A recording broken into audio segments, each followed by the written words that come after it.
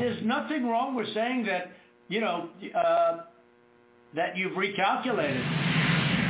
The President of the United States on tape, pressuring election officials to find enough votes to overturn his defeat. I just want to find 11,780 votes, which is one more than we have. In this hour-long phone call obtained by the Washington Post, Donald Trump demanded Georgia's Secretary of State, Brad Raffensperger, discard the will of voters. You should want to have an accurate election, and you're a Republican. We believe that we do have an accurate election. Recounts of the ballots have revealed no evidence of fraud. The phone call, another blow to his party.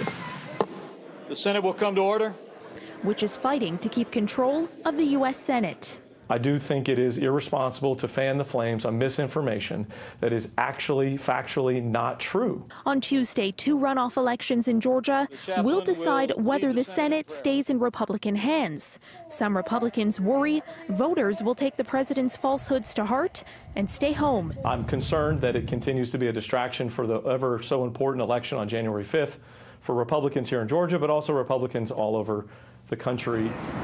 But Trump's claims the election was rigged against him will have the backing of his allies on Capitol Hill on Wednesday. For the meeting of the 117th Congress of the United States. That's when the newly seated Congress, sworn in today, will count the Electoral College votes.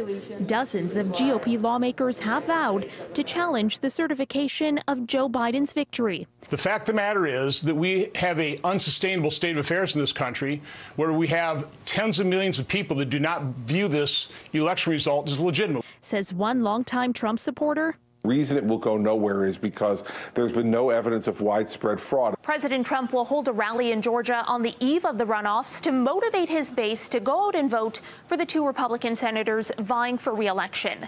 Now, Trump on Twitter acknowledged his phone conversation with Raffensperger, writing he was unwilling to look into the president's false conspiracy claims. Now, Raffensperger tweeted back a strong message for the president, writing, "What you're saying is not true.